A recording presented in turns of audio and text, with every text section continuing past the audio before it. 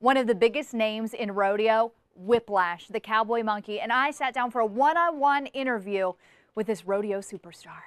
The big question that we've been getting is Whiplash in a relationship. We've heard some rumors that you're seeing a couple of celebrities, but we've got some ladies that would love to check you out. He is a true gentleman, and he's just like us.